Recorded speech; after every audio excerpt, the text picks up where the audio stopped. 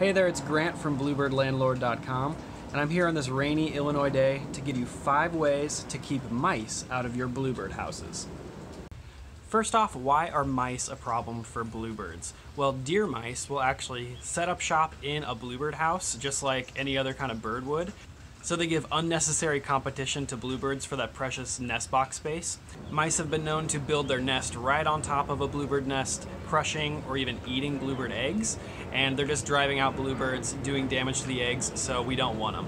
And deer mice have also been known to carry hantavirus, which is a lung disease that can be fatal to humans. So mice are a problem, and here's how you keep them away from your birdhouse. Okay, the first thing you'll want to do is something that hopefully you are already doing, and that's mount your bluebird house on a metal pole. You don't want to mount it on a wooden fence post, don't tack it onto a tree, nothing wooden, nothing that's easy to climb. Mount your bluebird house to a metal pole. It'll be harder for the mice to climb up and access the nest box.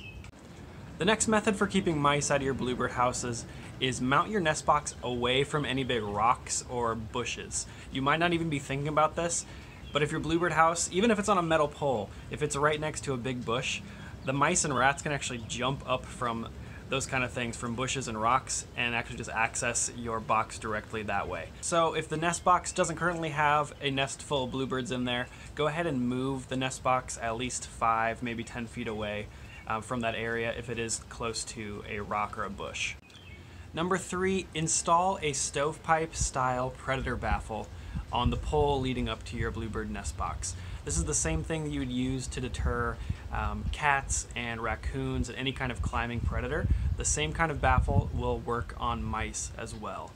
Number 4, if you're still having problems with mice entering your nest box, you're doing all the right things, but mice are still building that nest in your bluebird house, there's one thing from your garden that might be able to help, and that's mint. See if you can see it. Just the regular mint leaves that grow in your garden. This is a common home remedy for mice in general. Apparently mice have a really strong sense of smell and they're very overwhelmed by the scent of mint. So if you do remove a mouse nest from your bluebird house, go ahead and try just rubbing a few of these mint leaves on the inside of the nest box to kind of permeate the whole box with the smell of mint. Or if you don't have any mint, you can use a couple drops of peppermint oil, like an essential oil, on a cotton ball, and you can just put a thumbtack and put that inside of your nest box somewhere up top so it stays away from a potential bluebird nest. And hopefully that smell will just help out even more in keeping the mice away.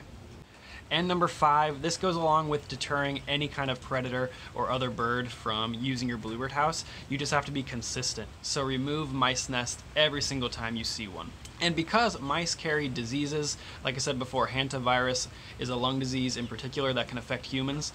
There's some very specific instructions that I have for how you should safely remove mice nests. I got some of this information from the University of New Mexico, put out a good paper on this. Go ahead and go over to my website, bluebirdlandlord.com/mice. There's going to be a link in the description as well that'll take you there.